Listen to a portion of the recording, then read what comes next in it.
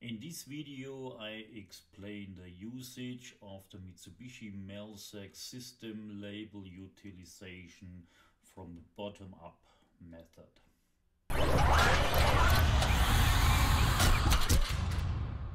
Hello and welcome back. This is Zeller from Zeller Presscontrol Systems. First of all, what is the system label utilization for?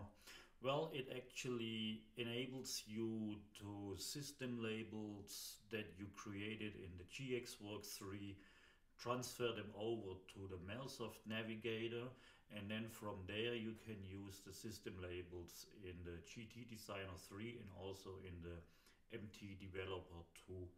That just makes it easier to use your labels and not have to write any addresses or write the labels manually. So you can use all the labels all over your melsoft navigator project.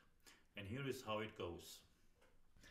For the utilization of the system labels, you need two preconditions.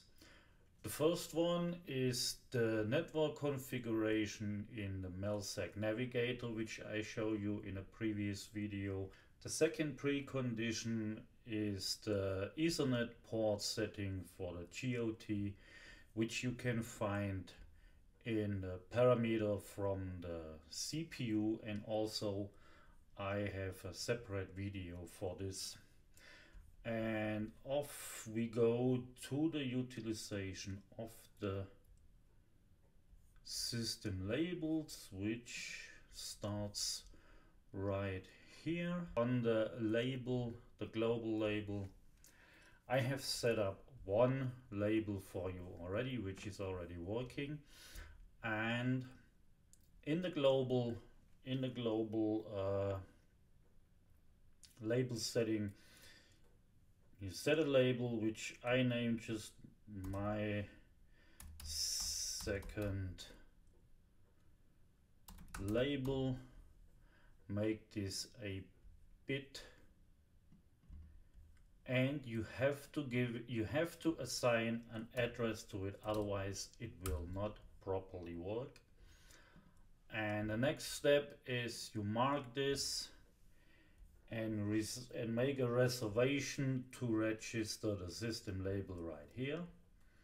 Once you marked that, the label changes to a bright yellow, and then you reflect it to the system label database.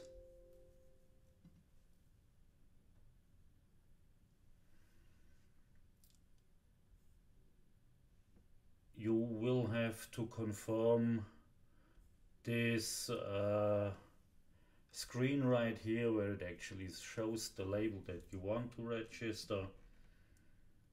And once the label is registered, it changes to blue.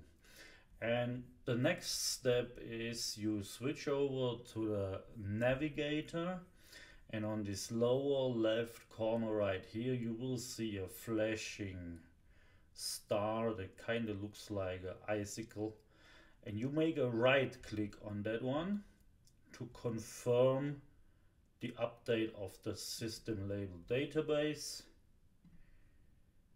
Push that, and it also opens a separate window where you import the labels to the navigator.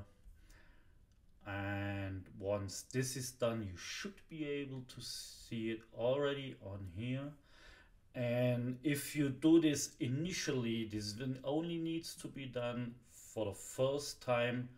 You go over to the workspace, system label, and you push this button right here, the route information routing parameters generation.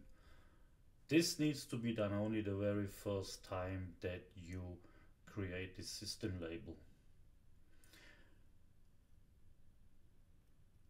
And now you can already see, if you got the GT Designer open, it automatically updates your system label in the GT3 Designer, and it should be done any minute now. Checking for consistency and route information check.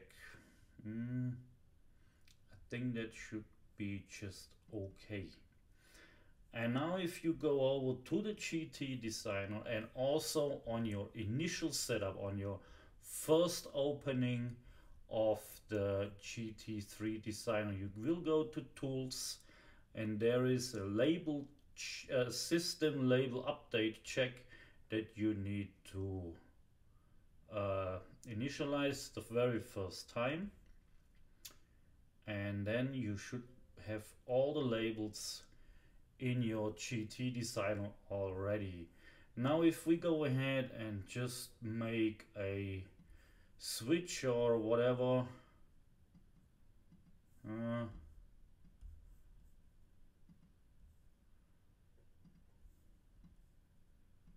there we go.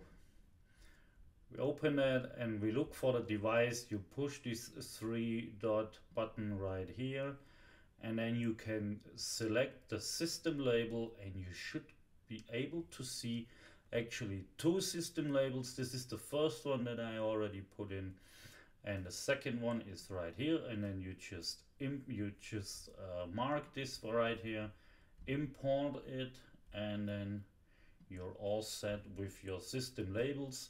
And this way you got your variable name in your GSWorks 3 and in the GT Designer 3 the same way, and you do not have to work via any other variables, and it's very easy to choose the variables, as you can see right here.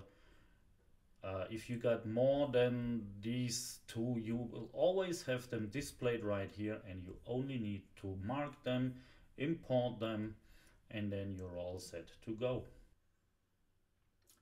Thank you for watching this video about the Mitsubishi Melsec System label utilization from the bottom-up method, and bye bye.